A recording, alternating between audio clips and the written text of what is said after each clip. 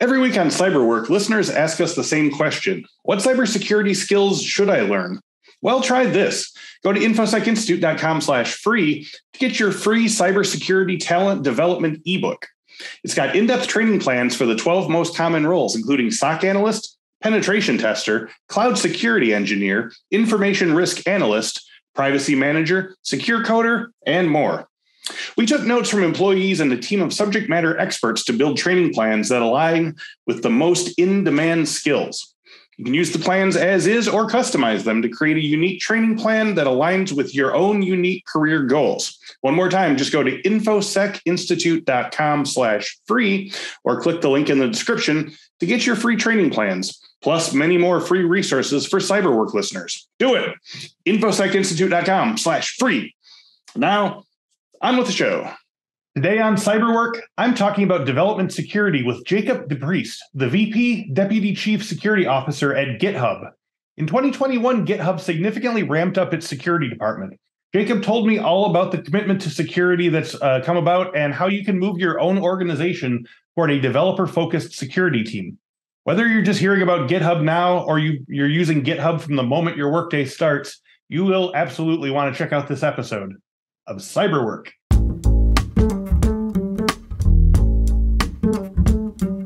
Welcome to this week's episode of the Cyberwork with Infosec podcast. Each week, we talk with a different industry thought leader about cybersecurity trends, the way those trends affect the work of Infosec professionals, while offering tips for breaking in or moving up the ladder in the cybersecurity industry.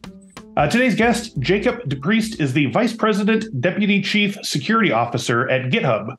DePriest has over 16 years of experience in the field of cybersecurity, engineering, and open source across both the public and private sectors.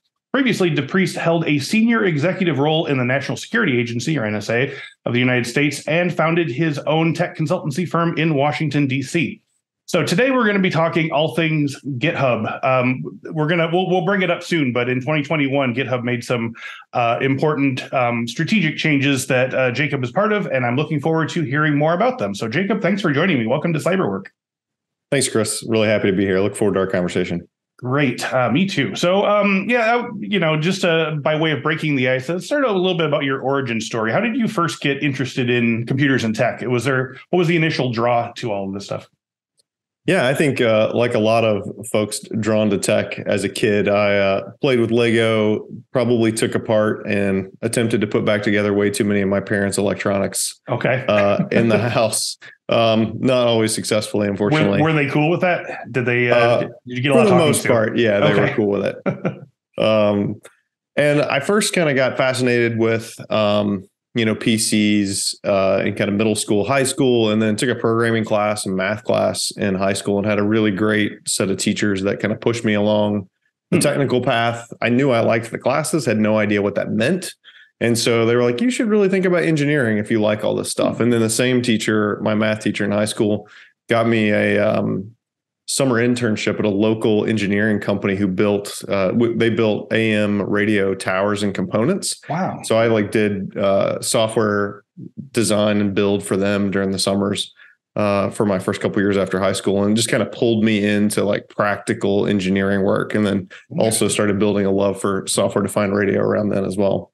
Now, do you have a sense of whether your particular high school experience was noteworthy in the sense of, were there a lot of schools in the area that were offering this sort of extensive level of computer experience, or do you feel like you really that this was an outlier that you were very lucky to be part of?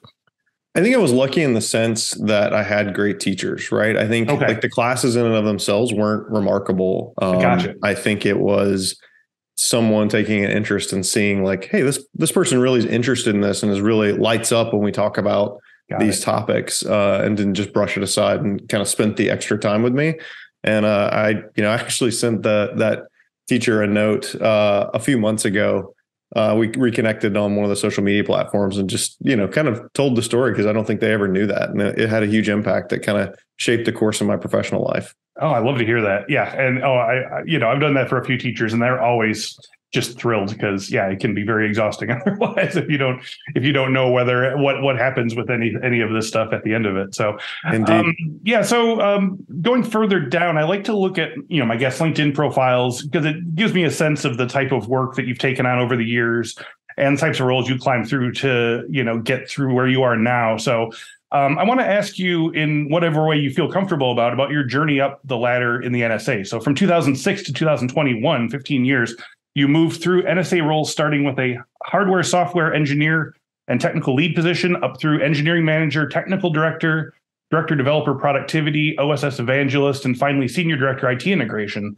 So none of these promotions seem terribly unexpected in terms of taking a wide lateral step, but it does seem like these changes of focus gave you a huge jump in how to handle the overall view of IT in a way that makes sense to your current role at GitHub. So can you talk about your time at the NSA in this regard and how it built your skills toolbox? Yeah, absolutely. I mean, kind of going in to cover the last thing first, I think the diversity in those jobs and roles did give me a special appreciation for being able to do something as complex as security leadership at GitHub, because we're an incredibly technical company. And so, being in the security team also requires a fair bit of technical know-how in terms of engineering and sort of the whole span of the system. And so, my journey at NSA, I started out in software-defined radio. I came out of grad school with software-defined radio engineering experience and did my master's work in that. And so I spent a lot of time focused on like real-time processing and how to blend really complex math processing with reusable software components, which was super fun. And that's when I kind of started getting into developer tools and open source. One of the projects in there, we ended up going through the process to open source, which took a really long time in the government, particularly at NSA, because it was fairly early on. And we were the first project to be open source from NSA, but one of the larger ones at the time. Okay. And so, the combination of like building things for developers and open source has been something that I've done for a really long time and really enjoy. And kind of moved into people management around that time as well. So did that for a few years, and then kind of had the opportunity to pivot into more cloud processing, distributed processing with other technologies. And that's the fun thing about a place like NSA, and a lot of federal agencies are similar, where you can sort of reinvent and take what you've learned and build it into something new and shift and still kind of have multiple mini careers inside a single agency. So I kind of came off of that and then went and founded this developer productivity team. And so we were responsible for kind of all the developer tools at the agency. It was kind of the first time it had been centralized like that. So everything from developer security to kind of the normal CI/CD pipelines and things like that.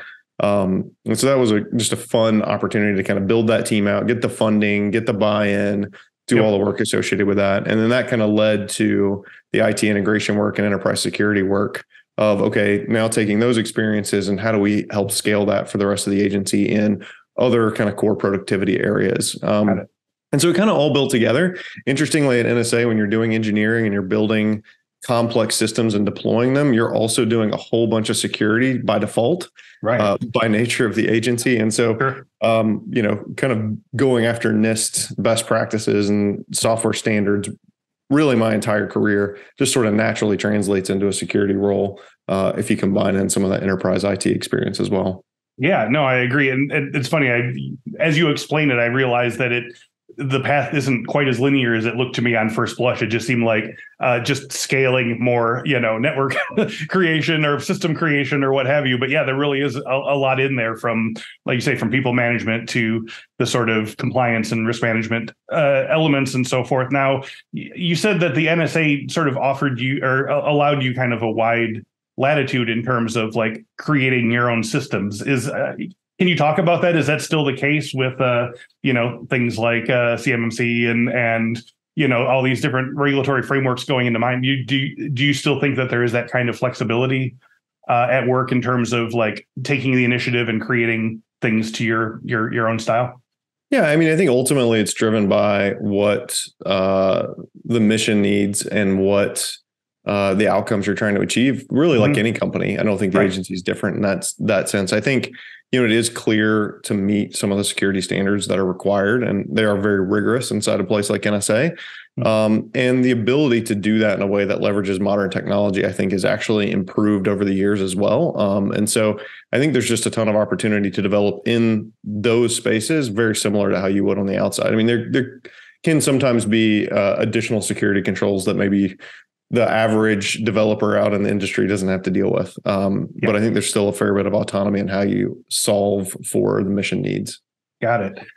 Can you talk about your average workday or work week as VP, Deputy Chief Security Officer at GitHub? Because, I think people want to know, if I get to this position or work towards this position, what would be my primary responsibilities or tasks that I can count on to take over my day? And so can you tell me a little bit about that? What point of the day does your to-do list set itself on fire, and Yeah, that's a fair question.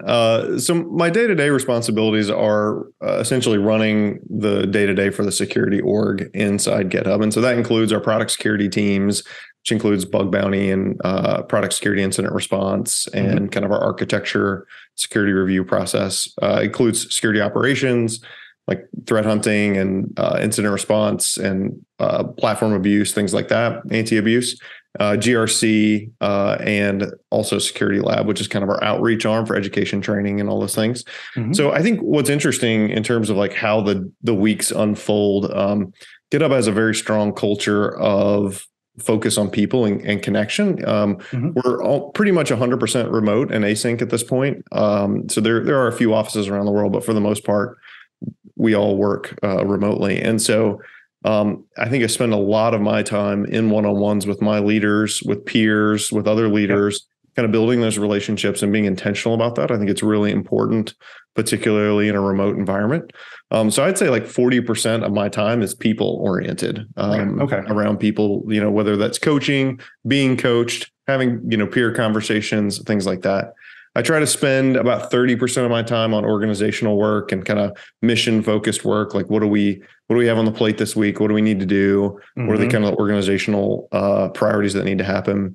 And I'd say, ideally 20% of the time on strategy and company level leadership. So as an executive at a company like GitHub, I think it's really important to also look at how to level up the entire company. So my primary responsibility is the security department, but I think it's also important for leaders to be part of other leadership conversations around the company, whether that might be, a mentoring program, peer coaching, whatever it is, being present and engaged in leveling up the entire company and learning as well, I think is really important.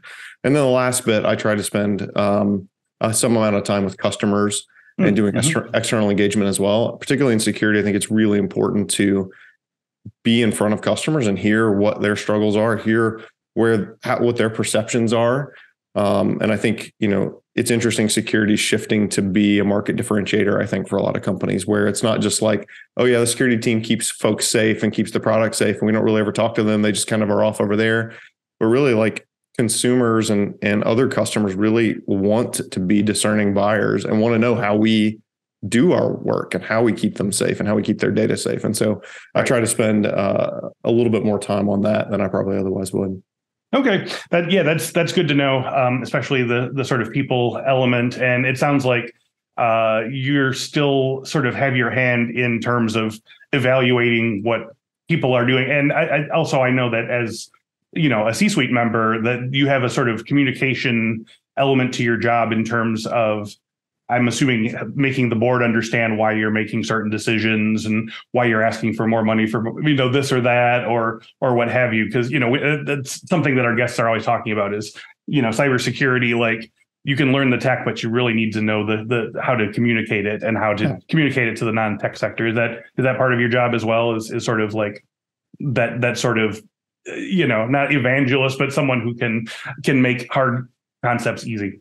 Yeah, I think that's definitely true of really any senior leadership role, of being able to communicate like incredibly complex issues in a way that resonates, ties to business outcomes, ties to impact, Thankfully, my boss, who's the CISO and engineering SVP, has a good grasp on all this as well. So it's quite easy to chat with him and communicate that as well. But teeing that up for not just the board, but also customers and other stakeholders, I think is important as well. And so definitely there's a lot of time there. And then, obviously, if there are security incidents, we all pitch in and roll up our sleeves and go dig into that. So that's, obviously just part of the job being in security as well. Thankfully, I have an amazing team that I trust, and they're empowered to go solve these problems. So I think that makes my job quite a bit easier. Well, yeah, we'll be getting to that team real soon here, and I'm excited to learn more. But so we've given plenty of warning at the top of the show what this episode is about, and we've said it so far. But just to reiterate, this is about GitHub. So asking what is GitHub to a developer might feel like asking what is a library to an obsessive reader. But if you're a cybersecurity student or professional or want to be soon, you're probably going to be spending plenty of time on GitHub, whether searching for the exact tool you need or maybe just browsing it to see what's out there. So for listeners who are completely new to this space, can you explain briefly what GitHub is, who uses it, who contributes to it, and its current role in the software development field? Yeah, happy to. I mean, at a really high level, GitHub is a cloud or a SaaS provider. We also have on-prem solutions, but it's a way for developers to store and manage their code. And then a lot of the tools around that. So tracking those changes, building the outputs of the code. So continuous integration, continuous deployment, the security tools around that. So it's really a platform for developers to build, manage, and the ecosystem that kind of goes around that. And so just to kind of give you a sense of scale, we have over 100 million developers on the platform now, which is pretty incredible. And 90 of the Fortune 100 are customers for the platform. Mm-hmm. And so we're really embedded into the entire world's software development ecosystem in some way, shape, or form. And so even if, a company is not using GitHub as their primary development tool, it's almost 100% certain that they're leveraging some sort of open source package that was developed and built on GitHub. And I think that's another really important aspect of GitHub is it's not just for customers who are paying customers. There's an open source component to it that's really core to what we do and have always done. And so for those not familiar with that, open source is a way to collaborate and contribute to software in a very open way where the outputs of that and the collaboration is free and transparent to all. And it's a really incredible thing. And so I think, I can't remember the latest stat, but it's something like 95 to 99% of all software has some component of it that's based on open source. And so really that means that almost all software has got some component that was built or developed around or through GitHub.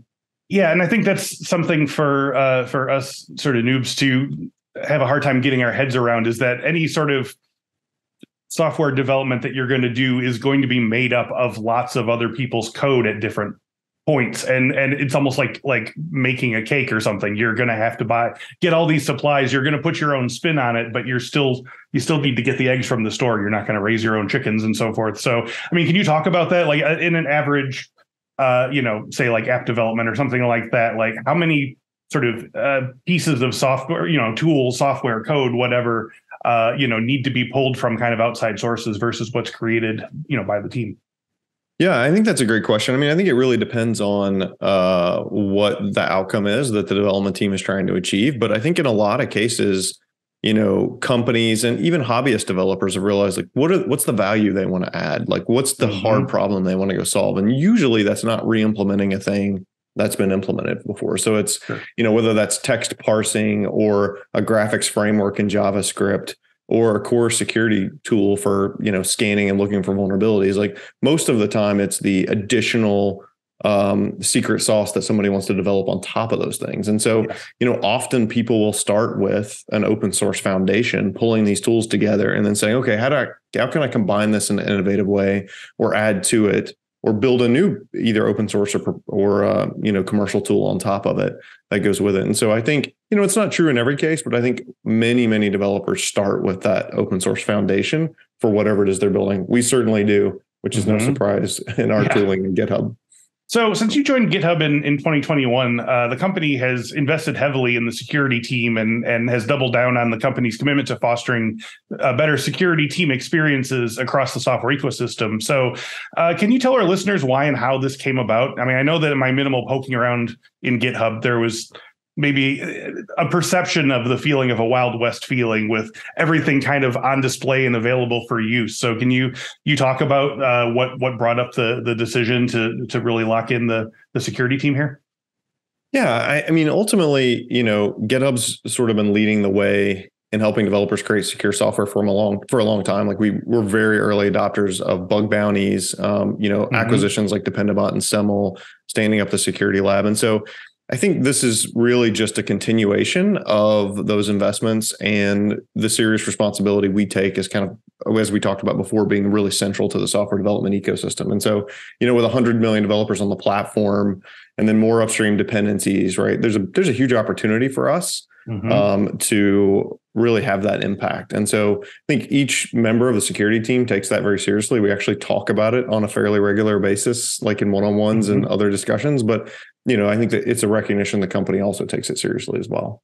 And just for my own understanding, when you say upstream dependencies, that means, like, for instance, a bunch of different apps might use this one thing, this one piece of tool. And if that has a vulnerability in it, then it becomes a problem for everything. Is that kind of what I'm...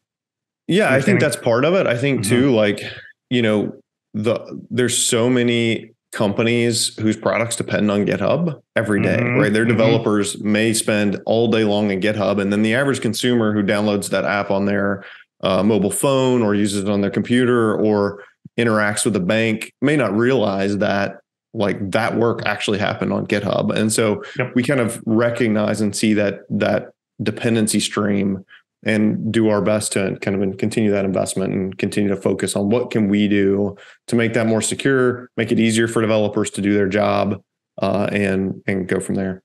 All right. So what are some of the security risks that GitHub faces? What tasks do this enlarged security team have to perform to keep things safe and on even keel? Yeah, I think, we probably face a lot of the same tasks that a lot of others in the ecosystem do. There's threat actors out there looking to make a quick payday, right? In our case, because we do have so many kind of key customers, right? That's a thing that we think about a lot. How do we protect our customer data and intellectual property? That's really, really important to us. And we spend a lot of time and energy and resources thinking about that. One of the other things that we spend a fair bit of time on, because GitHub is so widely used and it's such a big platform, is how to detect and combat abuse as well. And so we have a whole team, which is, I think, somewhat unique in the security space, in our security team, that's focused on building machine learning models and creating tools and detections to detect abuse, but also combat it. And, we have to do it effectively near real time to be able to handle the scale of the threat actors out there. Yeah. Can you talk about GitHub's role in the area of software security and some of your suggested best practices in making a developer-focused security team? What are some common, issues or mistakes that you see in security teams in this regard? Yeah, I think about this probably in a couple different ways. One, from the developer's perspective, how do we help developers stay in the flow and have the security tools they need at their fingertips so that it's not an interrupt-driven process. It's sort of baked into how they do their work. And so if you look at some of our products like Dependabot and secret scanning and things like that, code scanning, it's really baked into that GitHub experience. And we provide those also for free for open source public projects as well. And so, certainly our paying customers get those as part of their GitHub Advanced Security subscriptions. But, we also, because of the importance of the ecosystem and open source, right, any open source developer with a public repo can turn these features on as well, which is really cool.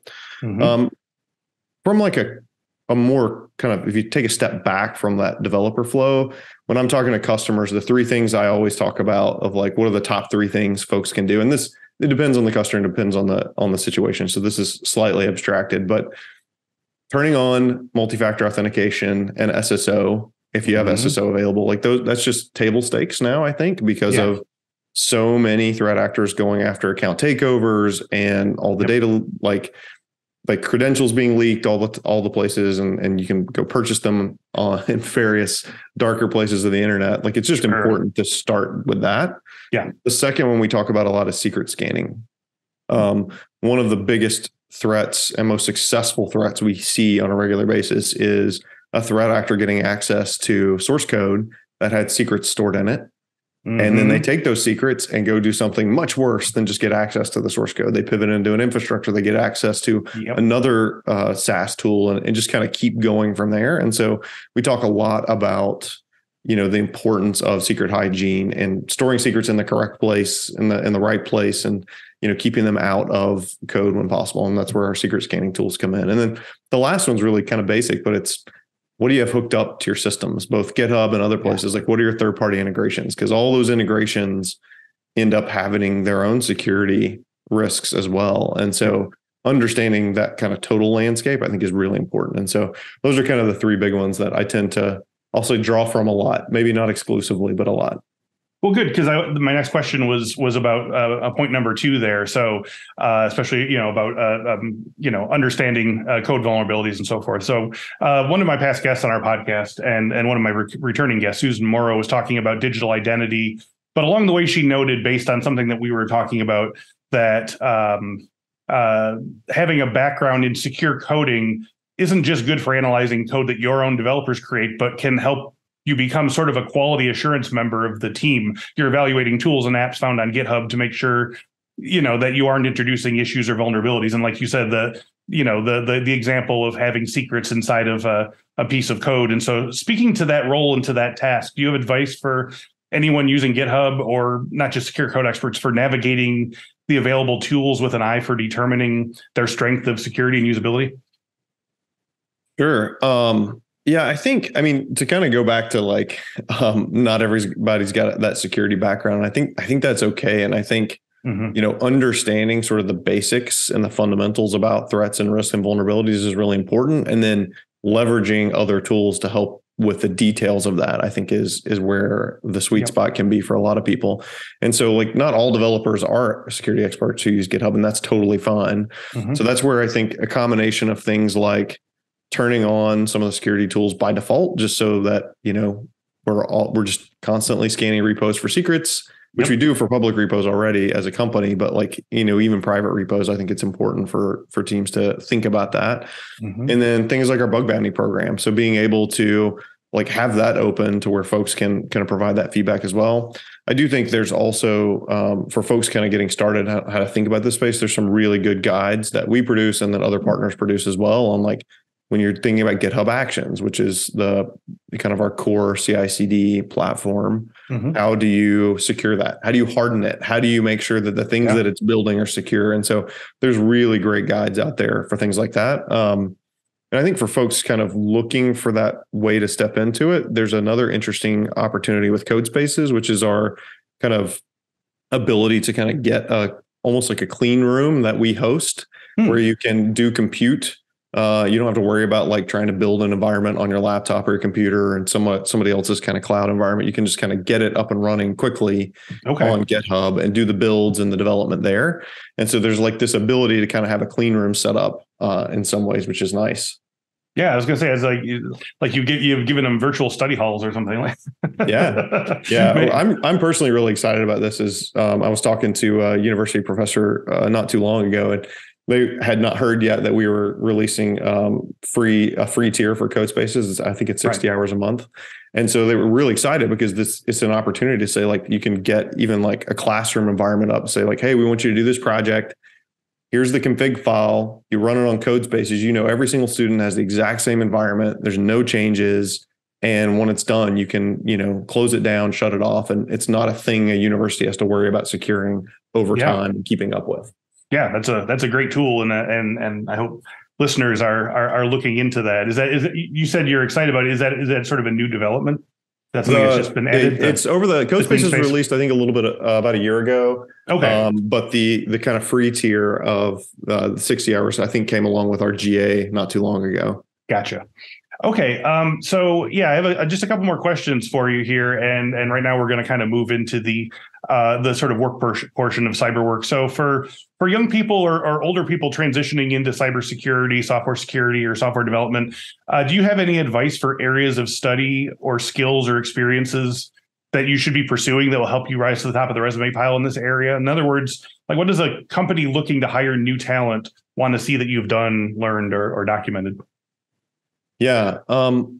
First of all, I would say I'm a really firm believer that diversity is key to building a world-class security program. I mean, I think that's true really of any team, but we're talking about security today. And so that's all types of diversity, right? It's cultural, it's race, it's gender, but it's also professional background. And so, to folks who are hiring and listening to this out there in security, I would encourage people to take a broader view of folks that are looking to get in or maybe have a non-traditional professional background, because I think having people on the team who think differently, who've experienced different things in different professions is really, really important. I mean, there are cases where we need very specific set of background and experiences. Like if we're hiring a specific engineering manager for a very technical team, right? Like we're going to need somebody who's got experience in that space.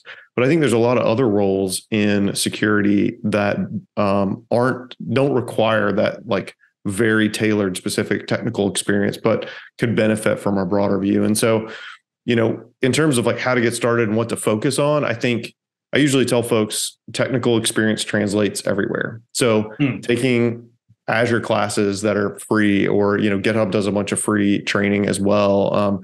Linux programming, networking, like whatever is exciting to that person, taking some of the free classes, learning in that space, that technical foundation is going to translate really into any discipline in security and be helpful.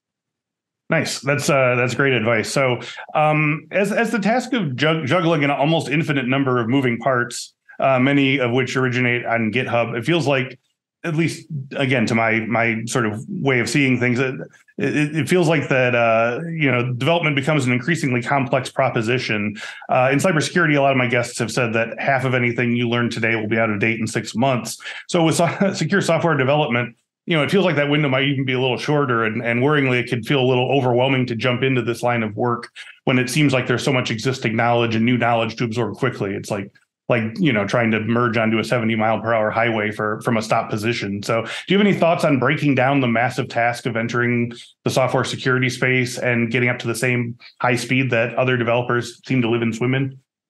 Yeah, it's a really good question. And it can certainly on a daily basis feel that way. I think if I take a step back, certainly the specific tech changes at just an incredibly rapid pace. I mean, if anyone subscribes to new cloud services coming from one of the big cloud providers, it's almost impossible to keep up with all the changes that are happening there. But, at a fundamental level, though, I don't think the fundamental tech approaches change all that regularly, right? There are some key shifts, right?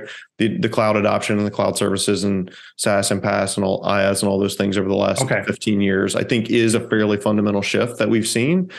But those core principles, I think, once they're integrated into somebody's thinking and technical approach, really translate into any field. And so, chasing the latest JavaScript framework or new cool tool can be fun, but I think the core principles of both software development and security really stay the same. And so I think, the second thing I'll say in that space too is I think open source is a bit of a normalizing opportunity here. Yeah. So, right, like being able to participate in open source, see the code other people are writing, contribute, right? Like it's fairly straightforward as a new developer to go open a pull request on an open source repository and just start to be part of that ecosystem and community. And that may lead to helping fix some bugs. And that may lead to becoming a maintainer and answering questions for other people. And then all of a sudden that person's part of this broader technical ecosystem. And so it's also probably the new form of a resume as well of,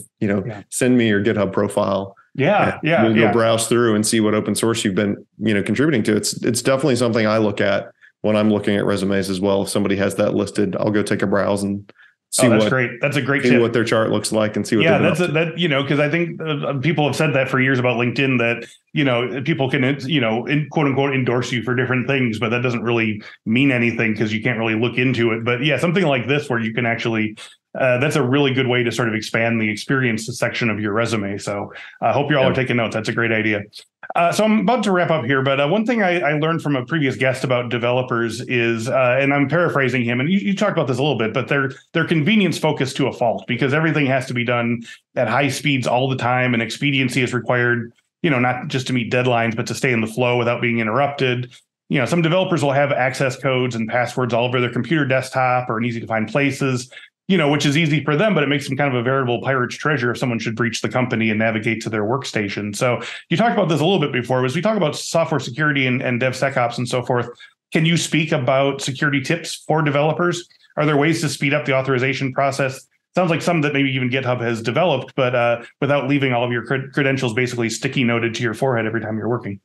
Yeah, that's a good question. I think a couple parts to that. One is, we are focused on making security easy and automated within the flow, right? Like, sure, developers want a convenience focused flow and don't want to get out of the flow. And when I used to write code all day long, every day, right, you're in the flow and you get pulled out of it. It can take, I think it's 15 to 20 minutes to get back into it as a developer. Least, yeah. We don't want our developers to break out of that flow. And we certainly don't want our customers and, the 100 million developers that use our platform to be there as well. If you start to think about the minutes wasted of breaking that flow, it gets a little overwhelming. Mm-hmm. And so, I think the key is, from the beginning, trying to think about some of these security principles as a developer. And I think, that's probably one of the shifts that I think we're seeing over the last few years is software development and security are almost the same thing now. Like, it's doing software development in a vacuum and not thinking about security is becoming less and less of,